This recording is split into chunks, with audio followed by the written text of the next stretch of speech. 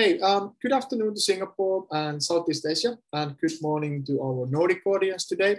My name is Sami Askelainen from Nordic Innovation House, and I'm going to be your host again today. So it is my great pleasure to warmly welcome you all to our water waste food virtual marketing program. And today we are very lucky to have a session with TOMRA. And as always, some housekeeping rules before we start. Please keep yourself muted when you're not presenting or asking questions. We do have time then allocated for the Q&A at the end of the session, but as always, whenever some questions comes to your mind, feel free to use the chat and then we will pick up the questions from there. Please also then remember to indicate to whom your question is for. We are also recording this session, and then the recording and all the presentations will be shared with all the participants in that 24 hours. Good, but let's then have a look at our agenda today. Fairly straightforward. We are very lucky to have Annupa Mattu-Ahi from TOMRA. She's a Vice President of Business Development covering the whole APAC region. And then after the TOMRA presentation, we will hand over the stage to Nordic companies. We have 8 presenting today, 7 minutes each. And then at the end, we have still time for the Q&A to cover all the burning questions. And then for Annupa and TOMRA team, if there is somebody else joining, when and if you see something interesting today, and then if you want to continue the dialogue with the companies, there's a couple of options to do that. One is to use our meeting scheduler. We will post a link to the chat. And that calendar basically covers this week, because this is our second program week. But no worries, you can always send us an email of the list of the companies who you'd like to meet, and then we will connect you with them so then you can continue the dialogue. Good. We have 8 companies today. We have grouped them into 3 different groups. We have one exception today because N2 applied directly, but they need to rush to the other meeting, so we're gonna let them go first. But after that, we have a group 1, which is all about the industrial wastewater solutions. And then the second group is all about organic waste. And also the N2 applied and Reclima actually on the second group, although they're presenting first today. And then the last but not least, we have a river recycle. And Janne will tell us how river cleaning can be as a free service.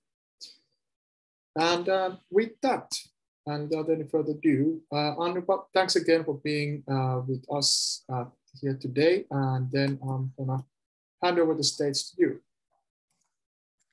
Thank you very much. I'm not very familiar with Zoom, so allow me to share the screen first, and then I can start with my introduction. So can you all see my screen? Yes, we can. Brilliant. So thank you for the opportunity, Sami and Per Christer.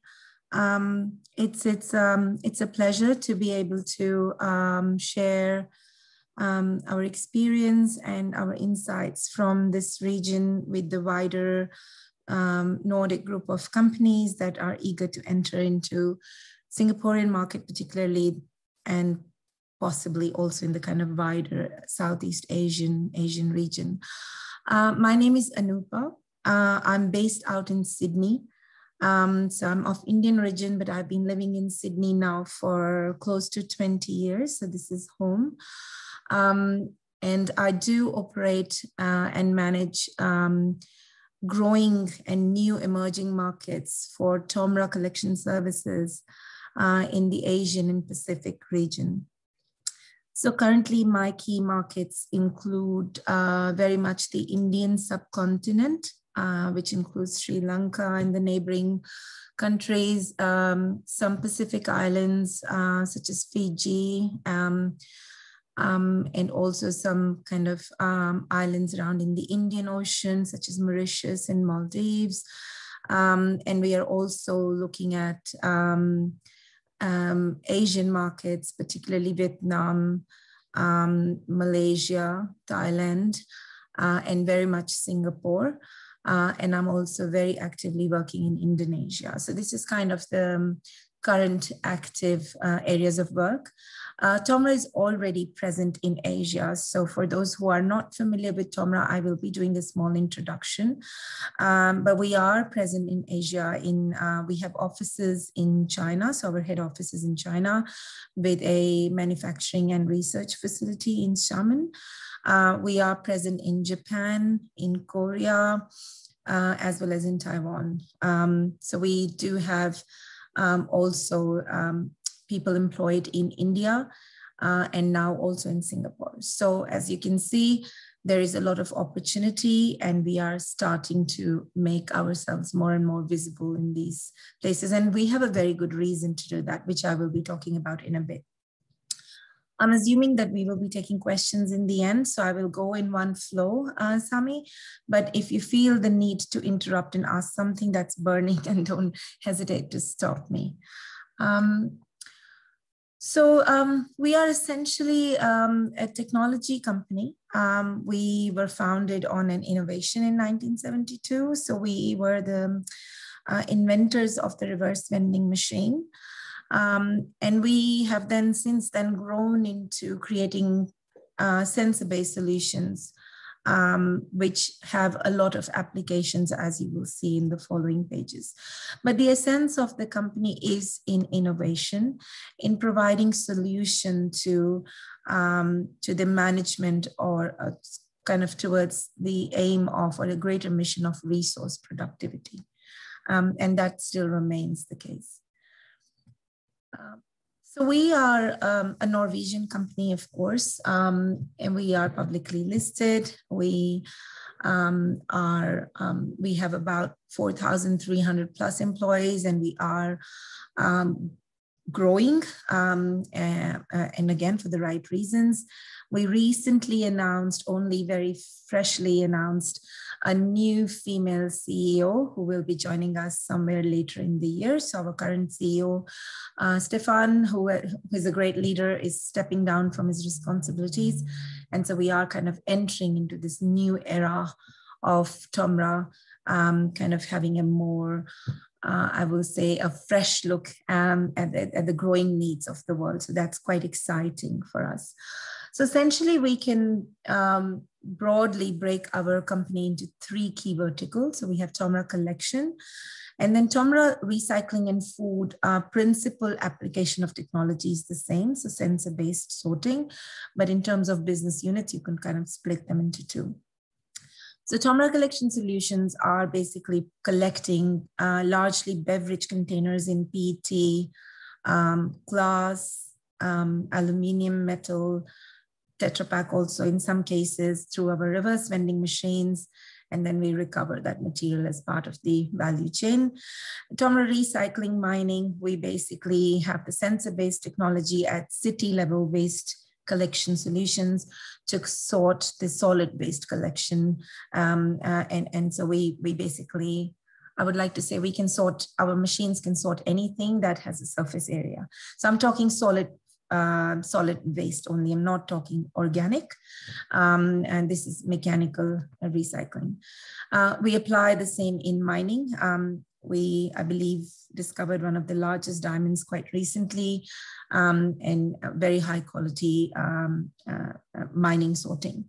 In food, again, it has a lot of applications. We can check a lot of attributes of food that we may be sorting in terms of how ripe it is. We can sort it for any genetic or diseases, genetical issues.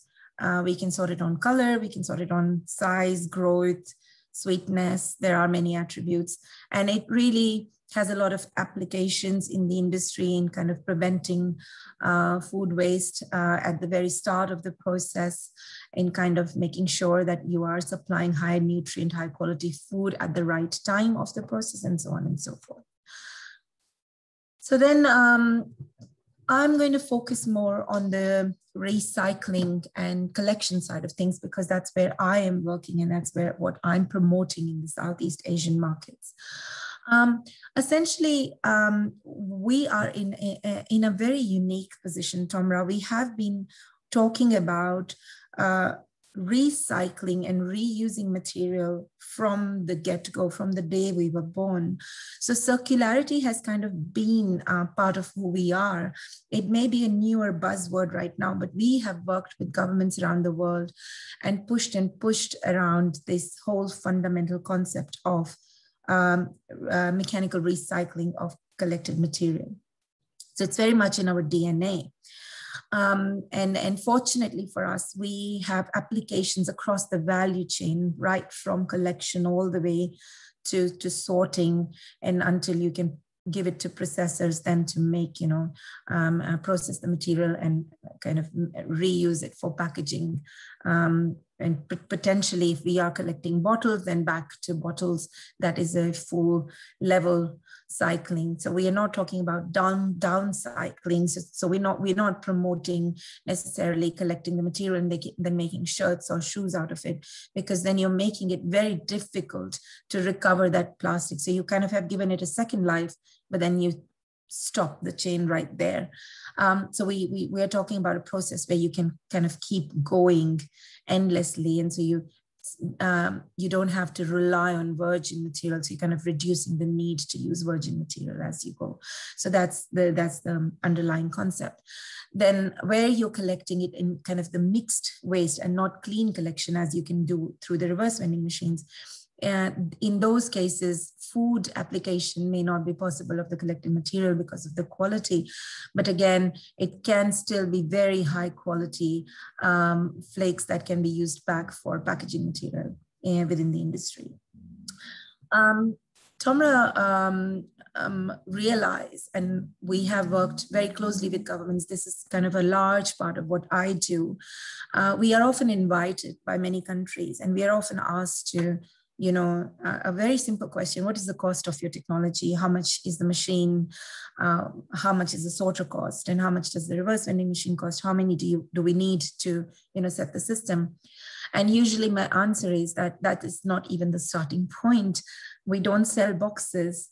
We sell solutions, and technology is only an enabler. It's just an aid in the system. You could very much have a system that's fully manual and yet achieve really good results, because the underlying thing is not technology. Technology plays a really, really good role in fraud prevention, in reporting, in auditing, in getting compliance, in making sure it's neat, it's efficient, and it will definitely, kind of double your results and whatnot. But it's not what's making it work. What's making it work is the commitment from a government, the policies, the legal framework, the education that goes around it. And until you don't have that, we are very, very reluctant to sell our machines. So let me give you an example. I'm of Indian origin, and I had this burning desire to kind of go back to my country and help them with the waste crisis. So I've been meeting with the government at central level, all the ministries and everybody, to kind of put a solution in place. And all they want for me to do is to sell them about 10,000 or so machines in just one state. And I have been pushing back on this, because what will happen is that there will be this immense drive to talk about these machines. There will be a media coverage. There will be a whole heap of other things. And then, because there is no obligation on anybody, the interest will die down soon. And then we are, dealing with a whole heap of junk that nobody has any idea what to do. So talking about market entry, why am I sharing this story with you? Is because you are all looking to enter into these markets. It's very important that we understand the kind of long-term sustainability of these solutions. So it's very important that we understand how will this be a financially viable value proposition to all the players in the value chain. How can, at the end of the day, we are all here to do business, but our businesses, fortunately, are with a greater purpose. So we are trying to solve a global problem. And if we can do this while giving a economic incentive to the players in the field and to the government, then we have a win-win situation. And that's the only thing that will make it work. So I will not spend a lot of time on this diagram. I think I've put it in for a long time enough on the screen for you to have a look.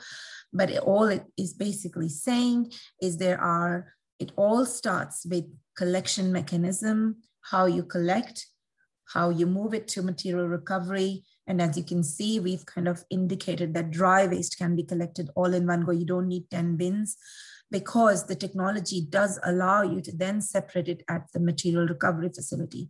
So then it's much easier to educate people on what to do and much more efficient to recover it at a recovery facility. But of course, you can separate the organic waste, and that should be dealt with separately. You then have recovery, you create the demand in the market, and you kind of close the loop by selling the same packaging back to the consumers. So again, our market position is very strong. I'm very proud to say that we have about 70% market share in reverse vending machines. We are almost collecting 40 billion containers a year. And can I say, and this figure this slide may have a slightly different picture, but what we're saying is we're collecting more than 35 billion containers every year. And it is not even 2.2% of the beverage containers that are produced and sold in the market. So you can imagine just how much more work needs to be done to capture what is otherwise absolutely gold that is not being collected back into the system. We have a lot of success stories. Why I want to kind of mention Australia here is because it's very new, it's modern in its approach, and it's a very good example of how TOMRA entered into a market and decided to not push a traditional system, but to adapt to the needs. And this is, again, very important for all those companies who are planning to enter into these new markets with the tested and tried solutions. So when we talk about these deposit markets, which most of the Nordic countries are quite used to the concept, you know that you go, you expect a vending machine in a retail store where you will be buying your groceries. You can go and return them, and you may decide to donate the money. You may decide to even do a lottery with it, as is the case in many countries, or you may decide to simply get your money back, which is actually the deposit that you had paid while buying the bottle. Either or, it's a very good system and encourages the right kind of behavior. And it's also quite convenient because it's in a retail store where you're expected to go once or twice a week. That's how our societies work in kind of the Western, kind of the European world, if you like. But Australia was very different, and we had to enter the market because there was clearly a need. It was being talked about, but the objectives of the government were vastly different to the objectives of, say, some of the European governments we have been working with. And that decides the design and the outcome of what you're trying to achieve. So that's another very key point to keep in mind, is what is it that the government is trying to achieve? And our solutions, no matter how effective they are they really addressing the objective of the government, you know? So, and do I need to innovate? Do I need to do something different? Is this a copy and paste process? That's really important to establish very early on in the process. Otherwise, it can be quite challenging. So New South Wales has a very good curbside collection system. We are very proud of it. We have a yellow bin, we have a red bin, and we have a green bin. The green bin is for kind of the green waste. You know, from your gardening and back, we have huge houses. We do a lot of gardening here, so it's really for that. We have a mixed waste bin, and then we have, the green is also for organic. And then we have the yellow bin, which is for all the recyclable material. And we have very good labeling system where you can look at a packaging material, and if it has the recycling label, you simply put it in the yellow bin. And everybody knows how to use it. We have, I would say, 95% compliance, which is very good. And you know, if I'm accidentally putting let's say a rinsed milk bottle in my red bin, my son will stop me and tell me not to do that. So that's really how trained they are at school and everywhere else. So then why did the government want to introduce the deposit scheme? We are also a very outdoor nation in Australia. We love our outdoors. We love camping. We love going to national forests. We love walking, bushwalking, and so on and so forth. And so the bottles on the go are often found littered in these national park areas and so on and so forth, and beaches. And even with because it's a very big tourist city, especially Sydney, we have this massive problem where tourists will come and, just trash the beaches with the bottles. So the objective was litter reduction. That was all. That's all the government wanted to do, was to reduce this litter in these places. And so the government decided to have the deposit return scheme, so the bottles on the go could come back into the system.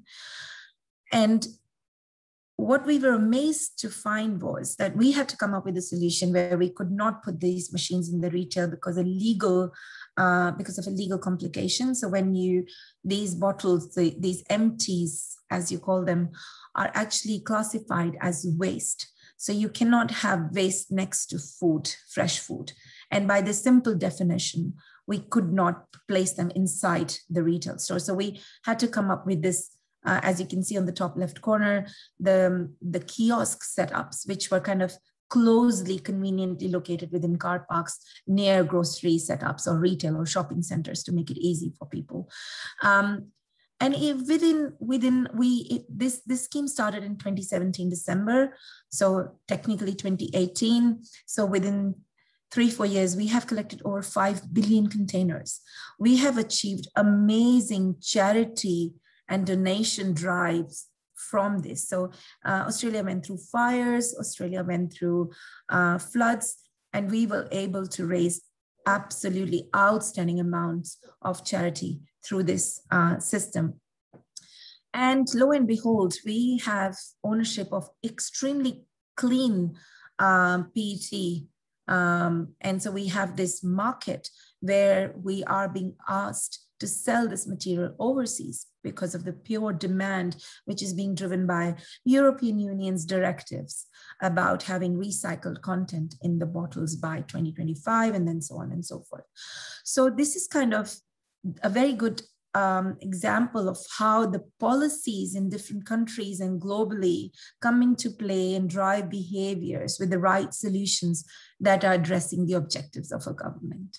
So keep in mind as you're entering the market about kind of the long-term and the medium-term play of policies and objectives.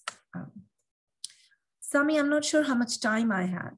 I know you said 7 minutes for everybody, but I feel I may have crossed. Yeah, so that was for the companies who are pitching. You had 15 minutes. I guess we are a little bit over that, but if you wanna wrap up quickly, so feel free to. Okay, so. Then I shall do that. Then I shall leave Lithuania, another very good example of achieving very high recycling rates very, very quickly. And kind of example of mixed waste sorting. We have recently pioneered by our association with Borealis, a fully automated mechanical recycling plant in Germany. This is one of the first of its kind. So I can talk more about it later on. Talking about particularly in Singapore for companies that are looking to enter, I made this slide to kind of show how the government is thinking. What have they done? And I'm very impressed with what Singaporean government have done. They have looked at the extended producer responsibility as not the driving force, but actually a part of their bigger vision. So they came up with Zero Waste Master Plan. And under that Zero Waste Master Plan, they approved a Resource Sustainability Act 2019, under which then they have these various different programs going on. What is missing on the screen is food waste, which is also part of the Resource Sustainability Act. So this RSA 2019 is looking at e-waste, at the plastic waste, and also food waste. And then there is the Singapore's whole of Green Nation plan also in play, that's kind of complementing the gaps otherwise not identified in the RSA Act. And so step by step, the government is mandating packaging reporting and placing these small systems under kind of the umbrella law to bring it all together to a greater vision. So that Singapore government has done very properly. It's an absolutely brilliant example for other Asian countries. And I'm already quite active in Vietnam, talking to the Ministry of Natural Resources and Environment, and also suggesting that they have a similar vision drawn up. So we are working very closely with the government's policy department, looking at all aspects of waste management and also extended producer responsibility. So what are we doing in Singapore right now? We are extensively engaging with National Environmental Agency that is responsible, which is kind of the implementation body for policy and execution of all the various acts and kind of solid waste and other food waste and other environmental objectives that the government wants to meet. We are working and mapping the waste ecosystem. We are looking at the challenges. We are hiring people. We already have hired a few people. We are looking at potential partners to be able to play a role with the government in one of these initiatives that I just showed you on the previous slide. And then we are kind of developing an investment strategy to see that there is a sustainable business model for us. We have a vision for Singapore, and we believe that Singapore can lead the way. We believe that Singapore can be kind of the innovation showcase hub for the Southeast Asian region. And we believe that the government has kind of the right mindset and plan to do that. So this is where we are at. We have established some really good relationships with various stakeholders in the value chain and also with NEA. So we'll be happy to assist with any questions or queries in terms of how that engagement process can work with the interested people. So I'm going to stop here, Sami, and then hand over back to you. All right. Excellent. Thank you so much, Anupan. I think one key message for our Nordic companies as well, as you saw, and what's been kind of like popping up many times during these last couple of weeks, is that Singapore is really that gateway, and like many other countries in the region are benchmarking what Singapore is doing. So in that case, if you're able to create a successful story for your company here, you know, it will be benchmarking the region, and then the adaptation, the chances for that are definitely higher. Super. But thank you so much, Anupam. And let's jump to it then, to the pitching mode, right? So 7 minutes each, and we will start with N2 Applied and Reklima, and we have two gentlemen from Norway, so Erik and Ivar. So with that, over to you. Thank you. And happy to be here this morning, my time at least, to give an introduction to what we have to offer to the market, even though it is not in line with TOMRA or related to it. My name is Eirik Dahlberg. I'm the head of global sales at N2 Applied. And with me in this program is Ivar Hagemoen, the CEO of company Reklima that we are working with in this project. 30 years from now, there will be a global population of 10 billion people, which means that we will need to increase food production by a massive 50%, sorry, compared to the current level. And we need to do so in a sustainable way where we ensure lowering of the greenhouse gases, where we also remove pollution in the process. and then also trying to step away from, or at least not increasing, the use of mineral fertilizer, which is polluting. In Singapore, there is a waste problem, and food waste alone represents 750,000 tons every year, which potentially otherwise could mean 1.25 terawatt delivered to the grid.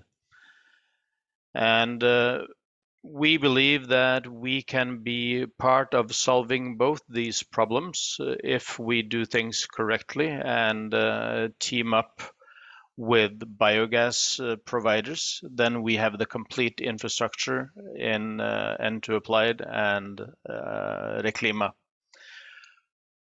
N2 Applied is supplying the plasma unit that you can see in the middle of this slide.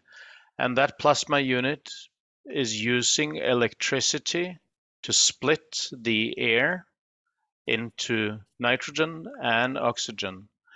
And we are making then new bindings, nitrogen oxides, that we are plowing into either manure coming from the farm or to digestate from the biogas plant.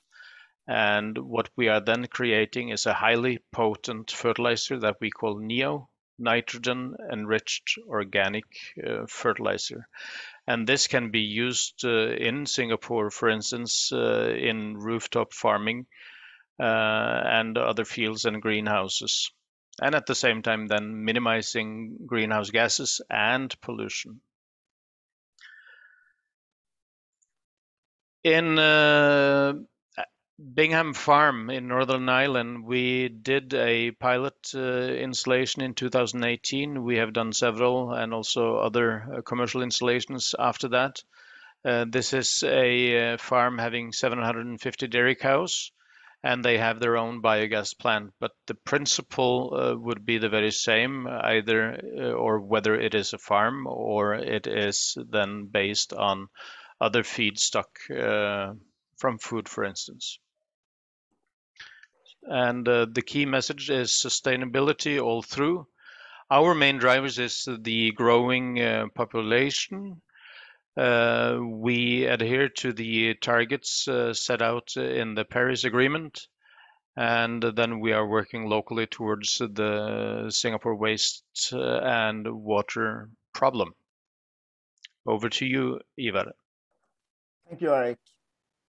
My name is, good afternoon to you in Singapore. My name is Ivar Hagmon. I'm working in Reclima, which is a R&D company owned by, among others, two major waste companies in Norway. The tomatoes you see here are produced only on material from composting and from digestive coming out of our biogas plantation in the Oslo area. Our business idea is, as in Norway, waste food has been and are one of the biggest challenges to do in a circular way, all out. And in our solution, we have managed to take 20% of the waste, food waste, organic waste in Norway, and made food production, circular food production, which are actually contributing to solving today's organic food waste concept for the country. Next, please. What we do is on technology-wise, it's a known technology, more or less. We have some technology development in our greenhouse, which I will come back to. But we use known technology, but we put it in a system together with the farmers in our area. We take food waste from the consumer. We take digested manure from the animals, farmers, and we produce a material which we can have back to the farmers as a fertilizer. It's an organic fertilizer. In the greenhouse, you see here, we take the CO2 take out from the biogas production and stimulate the production. And to be able to do that, we have to close the greenhouse more than a normal greenhouse technology can make to do today. So we have bubbles in a double wall. So we use bubbles to reduce the emission, and we are catching about 2 times more CO2 in this one than we do in a normal technology. Thank you. Next, please. To be able to grow with the material we get out from the biogas, we have developed our own growing technology, which we call digaponics. It's an organic way. We use no pesticides. We use no artificial fertilizer, and we use worms, as you see here, to stimulate the development of the soil. We see that these plants, this soil has better quality after 1 year growing than it had in the beginning. So actually be contributing to a better soil. This technology we also use on the free land now. Our technology are developed from scratch here and are now, this is our pilot. Here we produce food for the consumer market in Norway. And we are working to upscale this one to take more of the CO2 from the production as a benefit for our owners to win contracts in our market, because the CO2 is getting now as assets to win contracts, the CO2 emission. Thank you. One more. We also are looking at scaling up our circular solution of waste handling. And then we're scaling down. Just 2 seconds, please. One more. We are looking for investors, partners, access to influencers, and cooperation with partners in consulting. Thank you. Okay, thank you, Erik and Ivar. Okay, next we're going to jump back to our usual routine, and then we have Devako pitching next, and we have Toni from their side. So Toni, over to you. Thank you, Sami. I'll share my screen.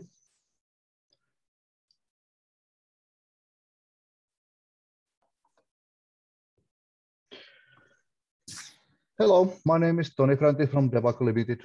Thank you for this opportunity to present our company and offering, and I'll begin with a short introduction. Clean water is the base for life, but still 80% of all wastewater is completely untreated. A great number of wastewater treatment facilities need to be built, maintained, and updated as a partial solution for this challenge. Good and reliable equipment have a very important role in this, and this is where we can help.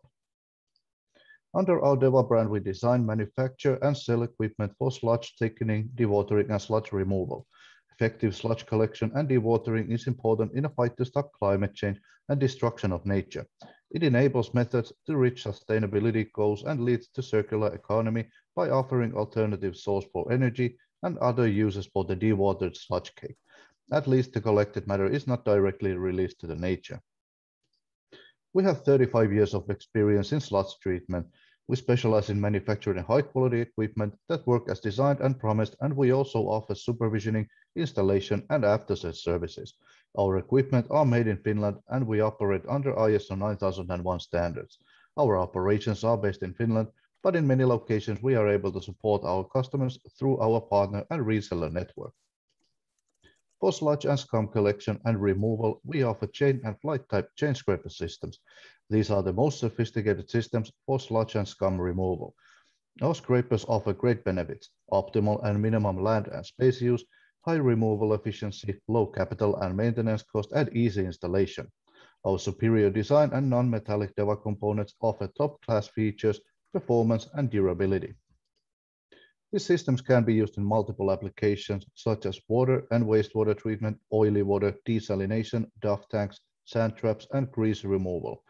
We offer all possible configurations for rectangular basins, from top and bottom scraping to multi-layer systems, and supply all the needed accessories for these systems, including scum pipes, beach plates, and system controls. In sludge thickening and dewatering, our solutions are based around belt filter presses and gravity belt thickeners.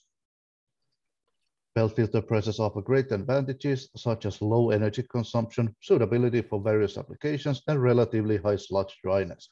Total lifetime costs are extremely competitive. Investment, running, and maintenance costs are low, and the presses have a very long lifespan. Reparations are rather easy, cheap, and do not require long standing times. Our portfolio covers solutions from small scale to high capacity municipal and industrial projects. or alternatively from cost-effective solutions to industry-leading features. We supply all the needed accessories for full dewatering cell, including flocculators, polymer units, control systems, and conveyors. We are continuously developing our products. One of our ongoing development projects is to bring cloud-based and AI-assisted monitoring to our systems. This offers various benefits, such as decreased power consumption, extended system lifetime, and overall process optimization. Our equipment are trusted and used by municipal and industrial customers worldwide, from small private companies to leading international contractors. Here you can see a few of our partners and customers. Our track record includes over 3,500 chain scraper systems and over 1,000 belt filter presses and gravity belt thickener deliveries to over 80 countries. Next, I will show a few example cases. Langat Centralized Sewage Treatment Plant in Malaysia is a mega project treating wastewaters coming from nearly a million people. For this project, we delivered 96 chain scraper systems and 48 scum pipes. Kamana Sewage Treatment Plant is Mainland's mega project in Philippines that will treat wastewaters from about 1.2 million households. Our full product portfolio will be used in this project for sludge and scum removal and dewatering. I have our biggest and fastest growing market, China, as an example of a specific market area. I've selected Wenzhou Wastewater Treatment Plant as an example case. For this challenging project, we delivered 24 two-layer chain scraper systems that help to solve the challenges with space limitations in a partly underground plant construction. In order to showcase business opportunities that our equipment offer, I want to mention Atal Engineering. Atal is one of our 6 resellers in China. This huge company is one of the leading Chinese electrical and mechanical engineering groups. They began as our customer in a contractor role as they needed equipment for their own projects. Based on the successful and profitable projects, they have developed DEVA chain scraper systems and related services to be one of their actual business lines, stretching outside the typical contractor role. We know that it takes much more than just good equipment to make the customer happy and reach a successful delivery project. Good products, overall quality, know-how, flexibility, accuracy, honesty, and right attitude are all needed to establish a trustworthy partnership. Choose DEVA for smoother projects, better processes, overall cost savings, and cleaner future. We want to find new business opportunities, and we believe that many companies operating in this field can benefit from our offering. We can operate directly with end customers, but typically cooperation is done with contractors. Most importantly, we are looking for resellers to be our local partners. For this, we have great needs in Southeast Asia and in Singapore. That's all I have for you today. Thank you for your time, and please contact us if you find any of this interesting or want to know more. Thank you. Thank you, Tony. Okay, next company is coming from Norway. It's called ScanWater, and we have a Tao presenting their solution. Thank you, Sami.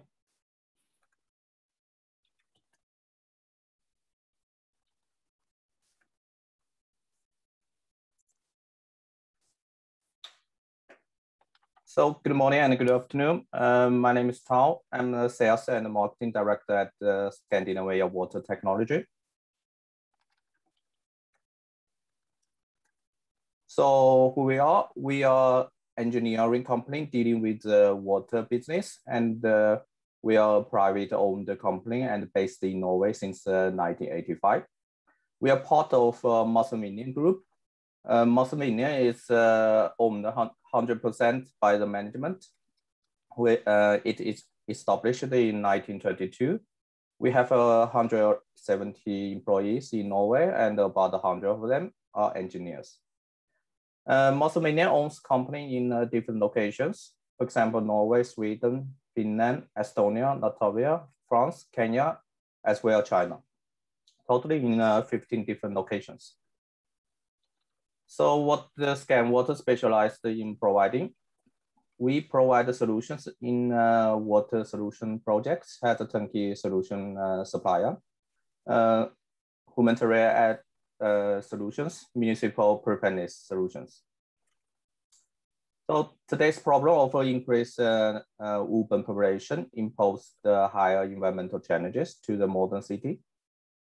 At the same time, city must be optimize the well-being and minimize its environmental impact. In many urban areas, sewer systems are overloaded and do not allow to have more furthermore development. In addition, through the current handling of organic household and toilet waste, on the one hand, valuable sources are lost, and on the other hand, stress the existing treatment infrastructure, but also not treated properly, contributed to the environmental pollution. So ScanWater has conducted experiments on the development of innovative water management solution. We call it Greenergy. We have trademarked that Greenergy.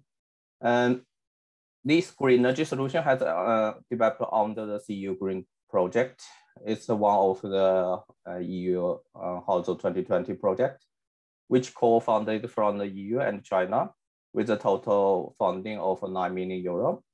And it is a smart green solution for integrated water and sanitation, stormwater management, energy supply, and nutrient management in the cities based on the principle of resource recovery and the safe reuse aim to increase the resilience of the cities, make urban development more climate, environment, and human friendly with nearly zero emission, circular economic, lower climate and water footprint. So we elaborate a little bit in the green building infrastructure. Greenergy will reduce water consumption by using water-saving fixtures as vacuum toilets, and reuse green water source, facilitate the recycling of nutrients to the urban or peri-urban agriculture, almost eliminate pollutions of surface water, integrate with the biogas reactor, will allow biogas production from the toilet waste and the organic household waste, and delivering heat and power, but also nutrient retent to support the greenhouse food production. So this is some achievement, but not at least from the project as an example product of the resource recovery from the black water. Another benefit example by using vacuum-based technology, the vacuum sewer will much more energy efficiency as well as safety. Since the vacuum system is a closed loop system and it will not have any of leakage. And so far we have several pilot projects in different locations, 3 in China, 2 projects in Beijing, and 1 in south of China, as well as 1 in Norway, as shown in the picture. The project converts the old hospital facilities to about 1,000 apartments. What we are looking for in the program is try to partner with the local companies who can develop the market together with us. Thank you. Great. Thank you so much, Tom. And then our next company is coming from Finland. It's called Sophie Filtration. And today we have Mikko presenting their solution. So Mikko, with that, over to you. Yeah, thank you, Sami.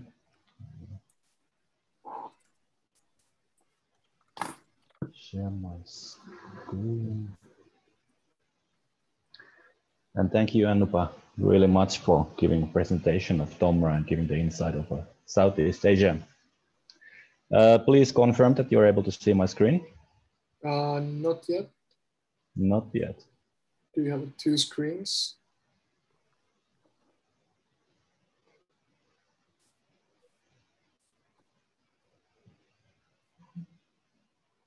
All right. Now you're able to see. Yeah, now it is. Okay. I want to go to presentation mode. And then... Yeah, all good. Okay. Stage is yours. Thank you. So we are Sophie Filtration.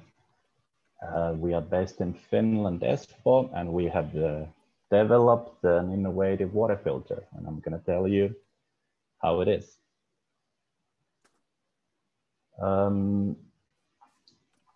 So basically, this is what we do. We help companies to purify water with profit. This is a zinc refinery. On the left-hand side, you can see processed water with a good amount of calcium carbonate, and it has been treated with our Sophie filter with 10 micron filter element to generate clean water, which can be reused in a process. Very often the resource itself is the water, what's being reused or purified, that it can be discarded back to the nature according to environmental limits. But the resource can be as well the solid material, what is removed from the water stream. Or in the best cases, the resource are both, the clean water and the solid material. And this is what we help the customer to do, to separate those two from each other. And how we do it? There are plenty of self-cleaning water filters in the market. Very typical design is that there is a cylinder kind of a pressure housing, and inside that housing there is a cylinder kind of a filtration element, and the water is flowing through the element, and that purifies the water. Well, we have similar kind of design, a cylinder housing, cylinder element, but there is something what we do differently comparing to all our competitors. First of all, we have novel cross-flow design. It means that we are feeding the water inside the system tangentially. So the feed water is being fed to the system and it starts rotating the filtration element. This rotating movement helps to keep the filtration element clean, and clogging the element takes longer period of time than just feeding the water normally. Second of all, we are filtering the water from outside in, and this is very important. Most of the water filters feed the water from inside the system, and then the water flows from inside out, and then the backwashing happens from outside in. Well, we do it differently because the filter element can sustain a lot of pressure from inside out. So that's how our backwashing happens. Most of the companies are using only vacuum nozzles to backwash their systems, and those are pretty weak. We are using 6-bar pressurized air to hit the backwash. It's really like a hammer, and it has a lot of strength to clean the system. So we can keep the system pretty clean, even quite nasty kind of waters.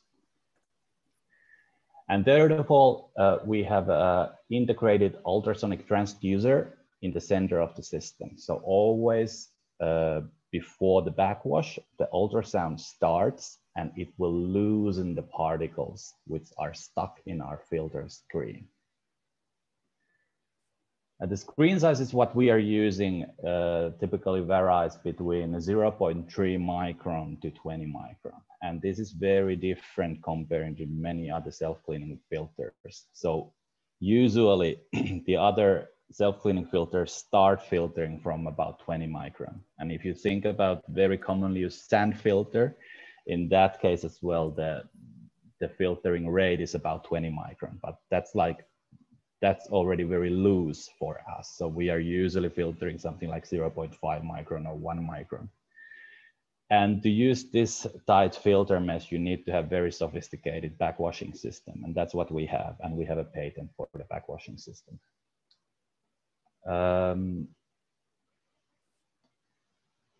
Our filter is pretty different. So I understand that many customers want that we prove the concept before they want to invest in our technology. And we completely understand that, but that's completely fine. So we do a lot of lab testing. Customers can send us their water samples and we run it through our system, and we can measure how well our system purified the water. The sample can be shared with either with the wet sample or dry sample. Both are very okay. We do a lot of field piloting, and then of course we take care of our customers after the deals as well. Next, I could maybe show a couple of reference cases. This is what we sold to Tampere, Finland. It's a waste incineration plant where it's condensate water, and we are purifying the water first with a Sophie filter, and then we deliver the hot water reverse osmosis system. The customer is reusing the system, and the payback time was less than 1 year. These are our typical customer segments. It has a lot of variety, but we could point out the mining sector. I understood that TOMRA has, well, some kind of activity in the mining industry. Our team consists of very different kind of professionals. We could pinpoint our CEO, Ville Hakala, which has a long background in the mining industry, and Steve Gluck, which used to work as a director in a Dow Chemical R&D department. And I think I'm a little bit, the internet is lacking, but well, that's it. In case TOMRA is focusing on liquid material treatment, I would be very, very happy to talk more later. Thank you really much. Okay, thank you so much, Mikko, for Sophie's presentation. Next, we have Heli Karaila presenting Valmet automation. Well, yes, thank you, Sami, and thank you for this presentation today. I'm sorry, I'm not sharing my video because the net connection is a little bit bad in my side. So my name is Heli Karaila, and I'm working as a business manager in Valmet. Together with my colleagues from Valmet Indonesia, we are participating to this Nordic Innovation House event. So thank you for this opportunity. Valmet head office is in Finland, and last year the net sales was about 3.7 billion euros, and there are over 14,000 professionals working globally. Wastewater is one of the growth area for Valmet's automation business line. So there is a lack of accurate and reliable real-time measurement and optimizer applications, especially for the wastewater sludge process area. Sludge process area is very challenging because there is typically that much air and debris and grease in the process. Based on the end customer feedback, about 30% of the wastewater plant operational costs are coming from the sludge processing and sludge further treatment costs. And because of lack of reliable measurement and control solutions, this process phase is typically controlled manually based on the laboratory analysis and visual look. So there is really a need for reliable measurement and control in this area. Valmet has offering for this need. And this is based on the 50-year measurement technology development, what we have done, especially in the pulp and paper business area. So we have now offering as advanced industrial quality measurement technology to the wastewater sector. And it is very important that we have not only moved these technologies from pulp and paper to the wastewater, but we have further developed these technologies together with our end customers so that they really fit to this wastewater sludge process area. We have over 2,000 references available globally. In order the end customer gets the best benefits from the real-time measurement, we have developed also optimizer application called Valmet Sludge Dewatering Optimizer, Valmet SDO, that optimize the solid content at the centrifuge process area, minimize the centrate solid, maximize the dewatered solid, as well as minimize the polymer usage. With the Valmet DNA automation system, it is possible to automate the whole wastewater process. It includes process optimization, information management, environmental reporting, and condition monitoring. For Valmet, it is very important that the end customers get the best benefits from the process, and that's why this Valmet automation service is an important part of the offering. Also, Valmet industrial internet solutions are an important part of the offering as well. Valmet solid measurements are especially used in the sludge process area, and we can cover all the sludge process solid measurement need. The Valmet industrial internet solutions combine advanced monitoring of the wastewater plant, data-driven optimization, and remote services from Valmet Performance Center into comprehensive solutions. The purpose is to efficiently utilize data and Valmet expertise to provide tangible benefits for our customers. So we have documented savings available, and here are a couple of those. The first one is coming from Finland, Tampere-Viinikalahti wastewater plant, where we optimized the centrifuge sludge dewatering area.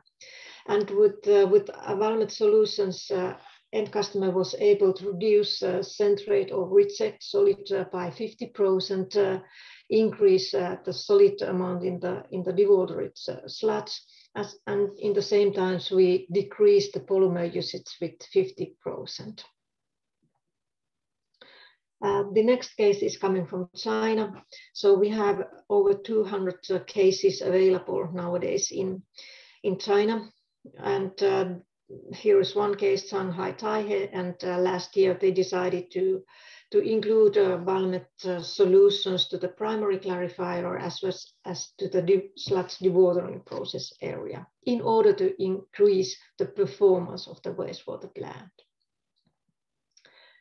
Then what I like to also inform is that these solid measurements are not only used in the wastewater sector, but also in the biogas application. And here's one food waste case, and we have really got a very, very reliable and good results also in that area. This is before the digester, and then we have also measurement after the digester as well. So with Valmet solutions, it is really possible to increase the performance and get good savings. And what is important is that payback time can be as short as only a couple of months. In Singapore Nordic Innovation House event, we really like to show the benefits of using the application, and Singapore is the water hub to this Asia area. So we really like to have new business partners, new customers, operators, new business partners like EPC distributors, engineering offices, and service providers. Here is still our contact information, and we are happy to discuss more detailed about our application. Thank you. Excellent. Thank you so much, Heli. Then our next company is called Artas Fin, and we have Evren presenting their solutions. So Evren, over to you.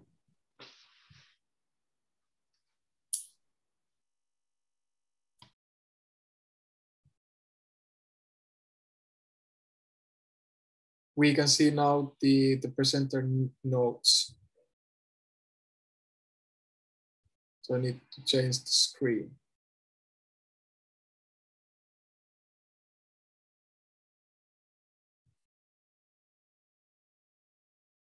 Evren, can you hear us?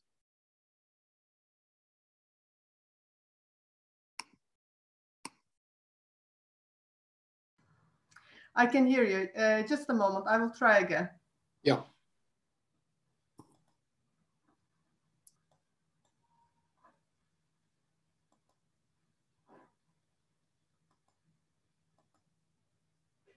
How is it now? Yeah, looks good. Okay, good. Thank you. Hi, I'm Evren Dönmez, CEO of Artas Fin, House of State-of-the-Art Solutions in Environmental Technologies. Artasfin R&D expertise is capitalized on 40 years of engineering and manufacturing legacy of Artas sister companies in Finland, Germany, and in Turkey. Our office in Finland is located inside Aalto University campus. We design, produce, and implement water, waste, air, and bioenergy solutions. We cover all 4 aspects of the environmental technologies. In water, we deliver pre-treatment, filtration, softening, desalination, demineralization, and ultra-pure water treatment plants. In waste, we deliver physical, chemical, biological, either anaerobic, aerobic, attached growth systems, or MBR technology, together with sludge digestion and dewatering plants. Equally, we have flue gas treatment, such as desulfurization, chemical, biological, and adsorption method, and bioenergy solutions. We designed and supplied over 400 customers. This is one of our client testimonials. To that customer, we delivered a customized, tailor-made, fully integrated solution, kind of Lego blocks, targeting their water and organic waste problems. It also gives our customers the comfort of having one sole responsible for all their environmental needs. Our technologies solve problems dealing with access to clean water for drinking in rural and urban settings, water treatment for specific industrial use, wastewater reuse and recycling, wastewater and sludge disposal, organic waste management, waste gas treatment, and renewable energy from waste. We have experience in projects catering for 100 to 100,000 people. Our philosophy is providing integrated, modular, customized solutions operating with renewable energy. We drive change towards circular economy. Our products include ARTO reverse osmosis unit, ARUF ultrafiltration system, ARMO mobile ultra-pure water treatment plant, ARPAC activated sludge-based sewage treatment system, RMBR membrane bioreactor-based biological wastewater treatment system integrated with solar panels, KIMPAC chemical wastewater treatment system, RDES chemical and biological desulfurization and flue gas treatment system, ARMUD compact and modular biogas system. As a perfect example to our integrated and holistic approach, this is a 5-star hotel resort where there is limited road access. We developed a fully integrated and standalone solution. We treated the wastewater for recycling. We took the sludge, gardening waste, and together with the biodegradable kitchen waste, we fed them into our compact biogas plant, where we generated biogas. The generated fertilizer at the outlet is completely safe to be used at recreational areas of the hotel. As I saw in the TOMRA presentation, they also took food waste, which can be an ideal and optimized solution for ARMUD. With our RMBR solution, we provide very high quality treated water that can be reused for many purposes. When integrated with solar panels, the system can work alone in remote areas. ARMUD is a compact biogas solution that can be used both as a sludge and organic waste digester. It's a perfect solution for decentralized organic waste management. We are currently working on technology development and integration of ARMUD with vertical farming. This is a water desalination and demineralization plant that we delivered to Siemens, where we used our ARTO and ARUF systems. We do have mobile water treatment systems named ARMO. ARMO is ultimately designed as a plug-and-play system. It meets either potable or ultra-pure water needs and can be easily relocated and deployed one location to another. It's a perfect system to meet urgent and unexpected water demands.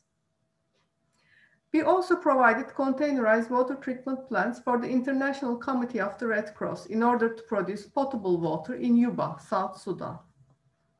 This project has a potable water production capacity of 12,000 cubic meters per day, which meets the demand of 80,000 people living in the region. That's a good example how much we can go beyond expectations with a fully containerized and scalable solution. As a stationary and integrated solution, I would like to give you the example of the plant that we delivered to POSCO. We delivered water and demineralized water treatment system together with industrial and sewage treatment system, which was designed with MBR technology. As I'm approaching to the end of my presentation, I would like to highlight this municipal wastewater treatment plant. This plant was designed with fixed film attached growth activated sludge technology. The bacteria grows on the submerged plastic media. With this particular design, we treat the same amount of wastewater in 1/3 of the space needed of a normal activated sludge plant. As a one-shop solution provider, we design, manufacture, and implement, operate fully integrated solutions without any third-party intervention. This is what sets us apart from other solutions in the market. Our edge allowed us to cater diverse portfolio of customers. We have designed and delivered solutions to international companies and NGOs globally. We chose Singapore as a hub to scale up our technologies and operations in Asia. We see promising opportunities in the region. In Singapore, we have already engaged a local representative. We see the future in Asia and would like to partner with prestigious entities both on the public, private, NGO, and venture capitalist space. We are looking for opportunities to deploy our proven containerized and integrated solutions and partner with leading players for stationary solutions in Southeast Asia. We look forward to working with you. Thank you. Okay, thank you so much, everyone.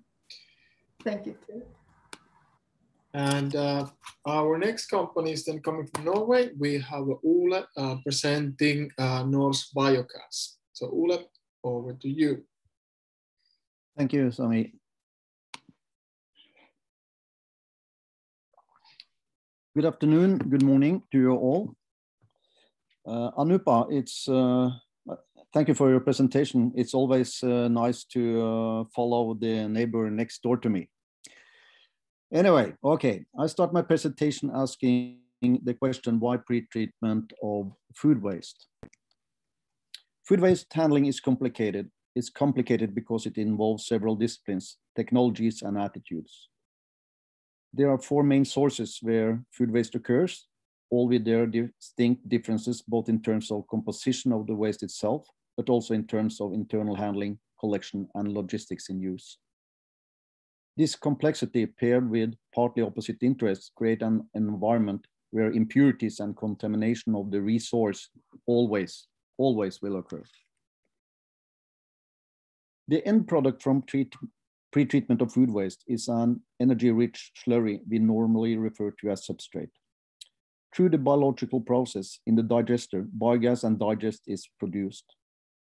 Besides that, impurities in the substrate may cause processual problems. It's the generation of the digestate that worries the most. Digestate is first-class natural fertilizer where all nutrients are kept intact. It is obvious that a contaminated digestate neither will nor should be accepted in agriculture. Stricter standards are under elaboration, especially focused on problems that arise with micro and nanoplastics.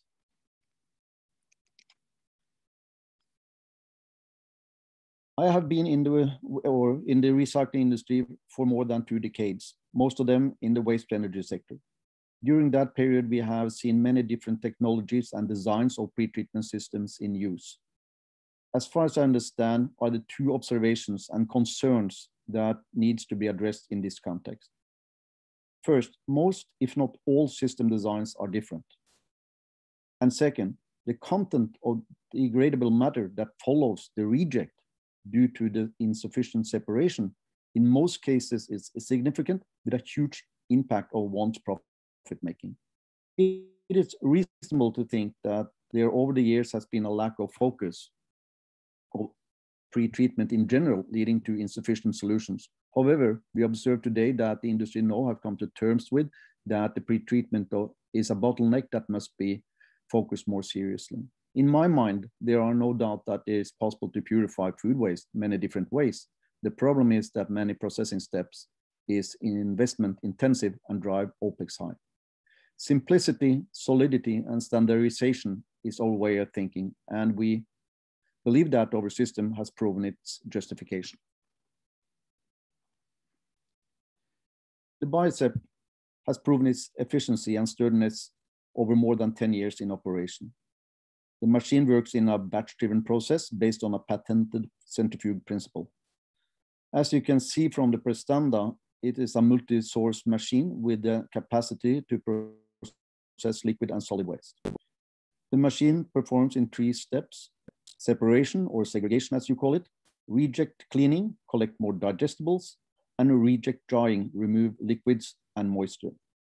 Since the separation step do not involve any form of cutting or size reduction, the amount of microplastics are to a minimum. We strongly believe in standardization. The fact that a fixed process design enables more scientific approach in regard to development and trim of the system. It enables exchange of data and data mining from all plants in operation, in addition to cooperation and training among operators of the system. The BPP system is fully automated and may be controlled remote. Until now, we have installed 7 pre-treatment systems in Scandinavia, basically to municipal-owned waste facilities. All in all, around 250,000 tons is processed yearly. 3 of our installations are planning for extension and multiplication of biceps the coming year to increase throughput. All plants are used as showcases and to a certain extent, training grounds.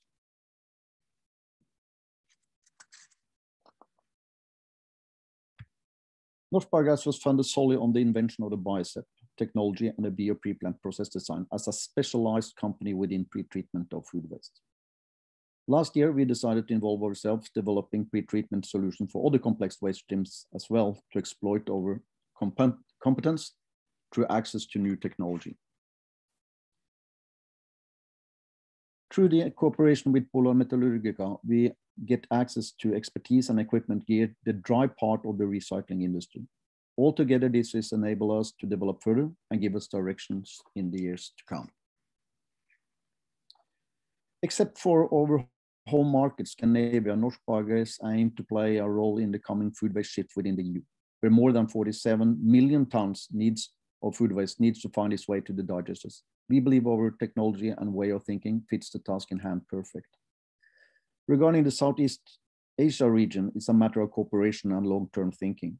The region are in various stages of development in terms of economy, legislations, environmental awareness, etc., etc. In addition, we know from assignments in Bangladesh and Korea that waste itself is very different from what comes out of the European meal. This calls for a local-based partnership. We also believe that, strongly believe actually, that the right partner also can play a role in our European and Scandinavian markets, whether we talk about products, service, or competence alone.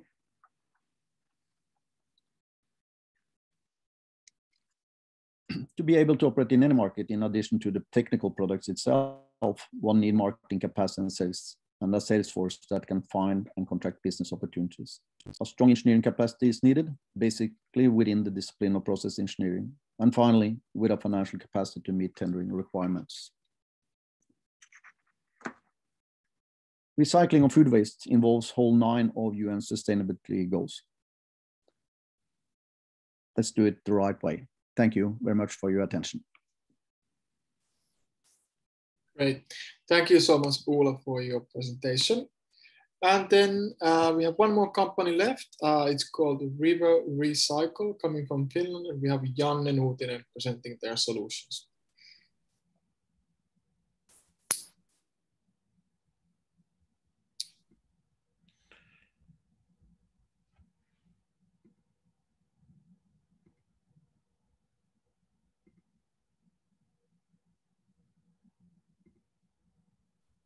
Okay. Hello all. Our company River Recycle cleans the rivers, recycles the plastic, and provides waste management. My name is Janne Nuutinen, and I'm a CEO of River Recycle. Well, this slide may be familiar to many of you, but it illustrates the problem and from which sources the plastic waste ends up in the oceans. About 90% of all the plastic waste that reaches the world's oceans gets flushed through the rivers. Littering, windblown waste, industrial waste, and municipal waste. Once the plastic gets into the sea, it decomposes very, very slowly. And if current pollution levels continue, plastic will outweigh fish in the ocean by 2050. So who we are? Our key team consists of 12 individuals who bring on board significant experience and expertise in their respective fields. The headquarters are based in Helsinki and Singapore. Local operations are managed in India, Indonesia, Thailand, Philippines, Nigeria, and Vietnam by local team members. River Recycle is a startup company established September 2019, and second largest shareholder is Lamor Corporation, also a Finnish company. Lamor is a global leader in marine oil spill recovery, and the references include the Deepwater Horizon cleanup in the Gulf of Mexico. Our goal is to stop over 60% of ocean plastic accumulation by establishing 500 river cleaning and plastic recycling points on the banks of the world's most polluting rivers. We have developed a global river cleaning as a free service business model and a system which removes plastic waste from heavily polluted rivers. We clean the rivers of plastic by creating a sustainable circular business that uses the plastic as a raw material. First, we establish a river-based collection unit to immediately halt the flow of the plastic into the ocean. The river cleanup unit scoop off the plastic from the rivers before it enters the oceans and transport it to the waste sorting site. This increased value is channeled back to the local community to establish land-based collection services, eradicating the flow of plastic in the rivers. And then the project establishes chemical recycling facilities to create value from the low value, hard to recycle plastic waste that will be otherwise end up in the environment. This enables plastic waste to be recaptured as a resource for the economy, like replacing virgin fuels in the plastic production or as a cleaner source of fuel for shipping. And a little bit more, we will work with local waste management companies and waste picker cooperatives to provide the infrastructure to enable the segregating collection of different waste fractions. And then finally, we implement a stakeholder outreach project to engage surrounding households in the project. Today, our project development of River Cycle covers 9 countries with the help of a dedicated team of professionals around the world.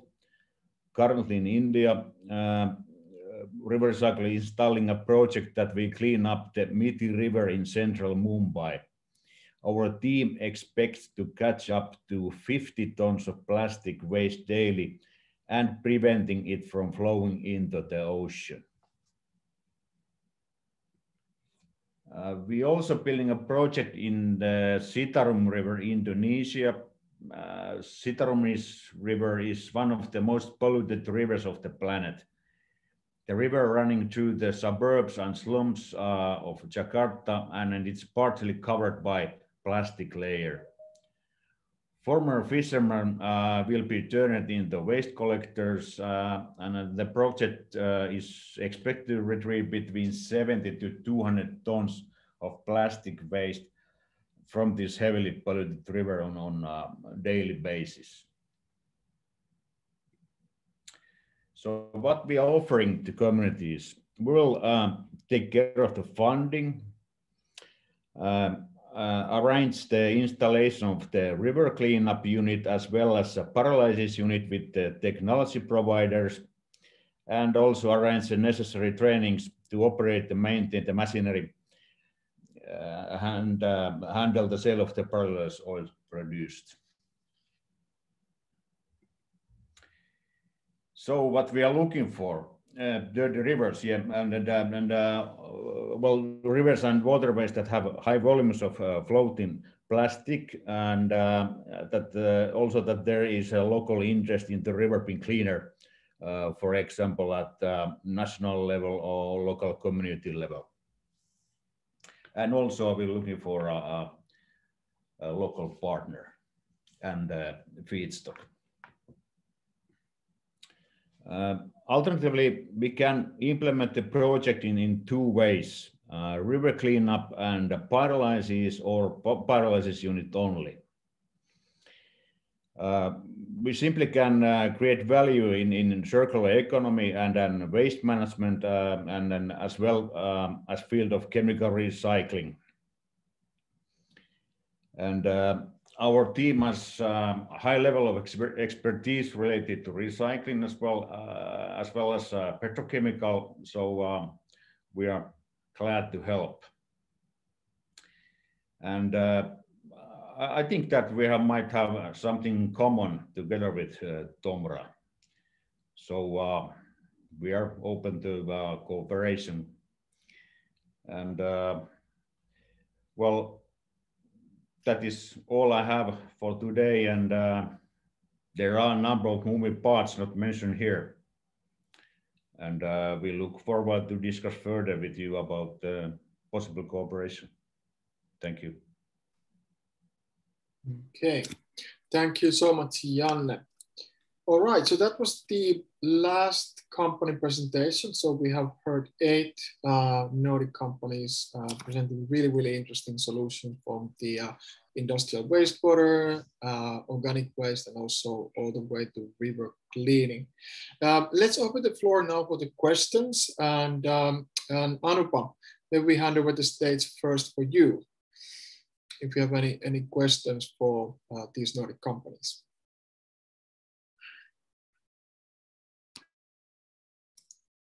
Thank you, Sami. I believe that it might be best if there are specific questions about the solutions that have been shown. I would believe the best thing would be to have a one-on-one discussion. The only comment I want to make is if anyone has questions about particularly engaging with relevant authorities within Singapore, finding their way, or asking any specific local questions, or also similarly in other Southeast Asian markets, then feel free. Although our solutions may not be a match or not necessarily a direct connection, we are still kind of working within the same industry applications. We are still working within the environmental zone. So there are many common kind of leaders that we can perhaps help you connect with, or we may come across and cross paths with. For example, I know that a few months ago, there was a sludge treatment tender out. At that point, the government had reached out to us to ask if we knew of any Nordic solution that they could bring. So sometimes we are asked those questions. It's very good to know. I made some notes. I'm assuming we will also have the pack. So I'll be very, I'll keep in mind, but also if anyone else wants to approach for kind of those operational, administrative, and kind of the cultural know-how, then feel free. Okay, thank you, Anupa. I think we still have a little bit time, and Anupa, if it's okay for you, if there are any questions from this group, maybe we could take some of those here now. And as always, first comes, first served. So show the virtual hands. Evren was with the old school physical hand, so you can go first. Thank you. It was very, this is Evren from Artasfin, and it was very nice presentation, Anup. I really enjoyed it. With the personal feelings also inside.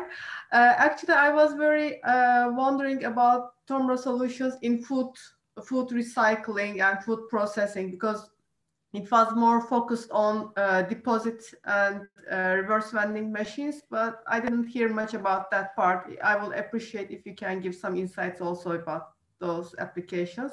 Thank you again. Yes, sure. Thank you, everyone. I also equally enjoyed looking at your presentation. You know, there are so many things that we don't know. We kind of hear at a very surface level, so very interesting. Food technology applications, I'm not an expert on, but I certainly can share some videos with you. And I can certainly put you in touch with kind of if there is a specific area of interest.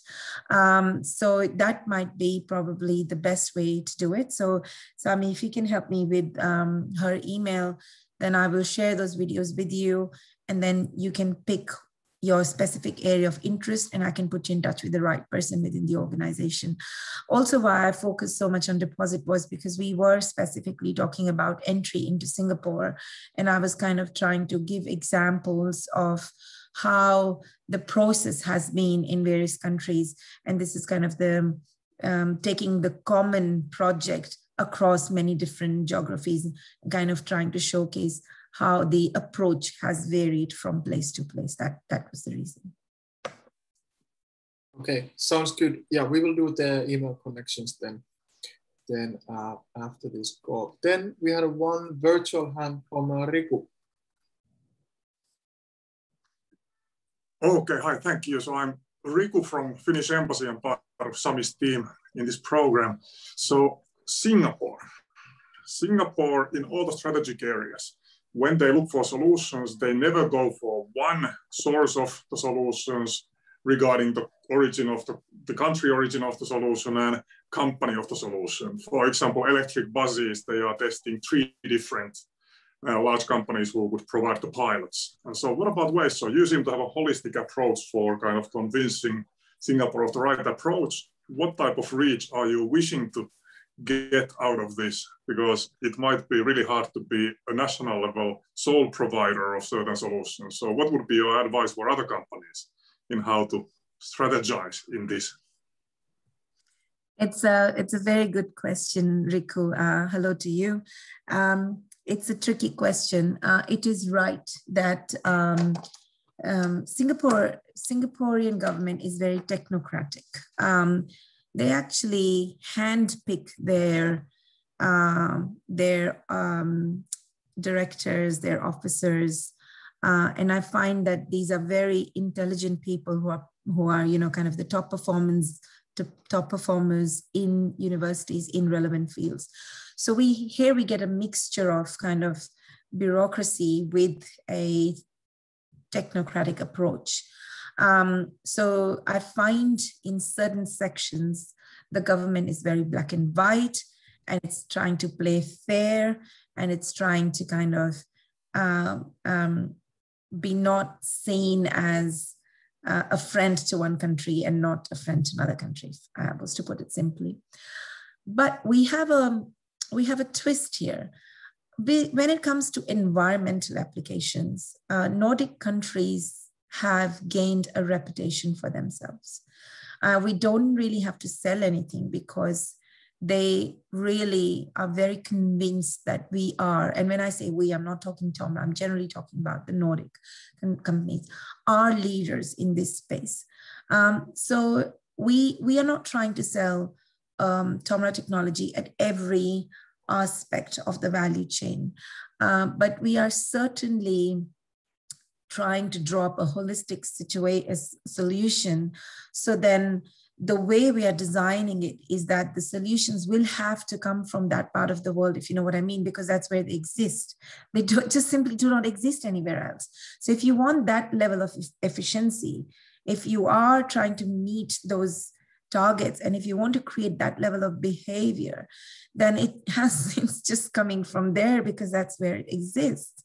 Now, in doing that, it has to be fair to everybody. So then we are also talking about a kind of a wider value proposition. So we are offering to localize the skills. We are offering to partner with local entities. And so then in that, doing that, we are kind of keeping a balance of those things. And then when we talk, for example, the solid-based value chain, there are elements that are non-technical, but they can very much be other agencies. So example, logistics can very much be local-based. Example,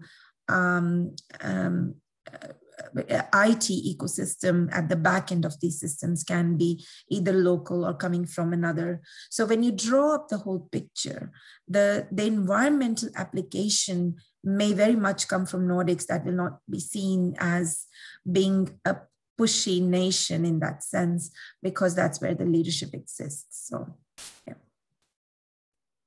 Thank you. Good. Thank you, Anupa, and thank you, Riku, for the good question. Do we have any other questions?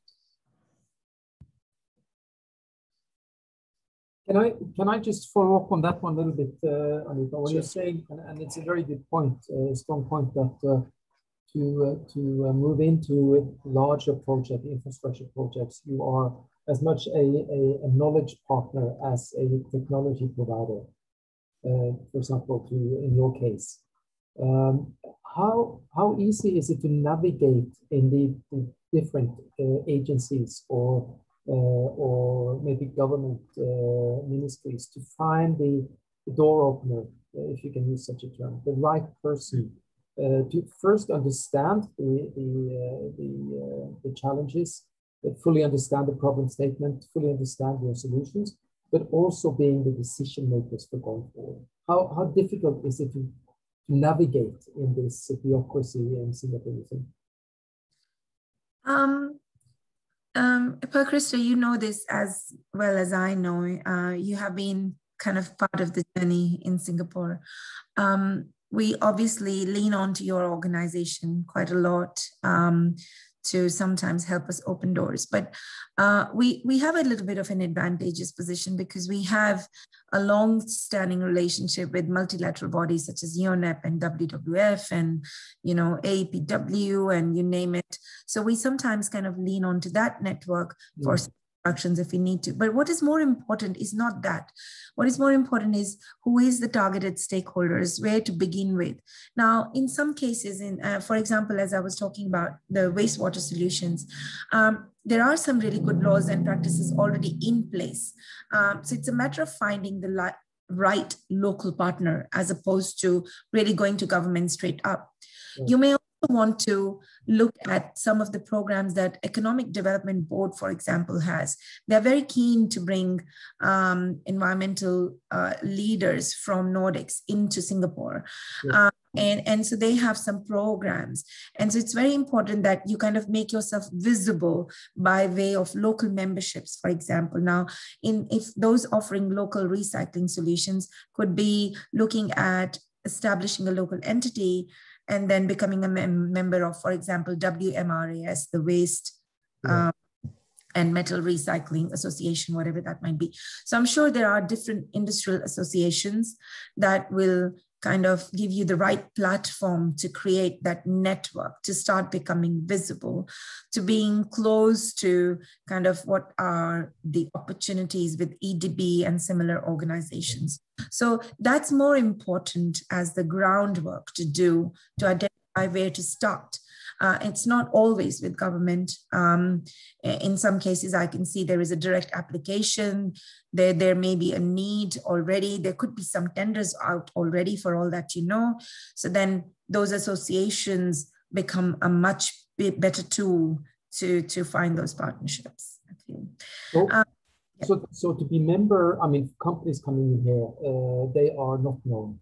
And to build up this degree of recognition, of trust, of being visible, to be associated with us, let's say, you mentioned organizations or ecosystems that already have some presence, that already have built up some kind of recognition in Singapore. It would help the companies to get that. Absolutely.